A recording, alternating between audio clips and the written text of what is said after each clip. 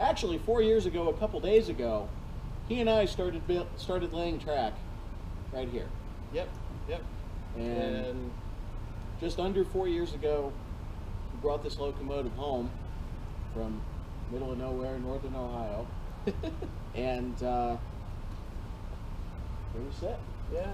This boiler's got steam pressure in it for the first time since 55-ish. Yeah. Sometime in the mid-1950s. Well, some people called this the most unlikely locomotive to ever be restored. Yeah, nobody but a crazy Rick here would ever want to spend time into something so heavy. Yeah. But here we are, we have 100 pounds of steam pressure, and we're about to blow the whistle for the first time on the J&L 58.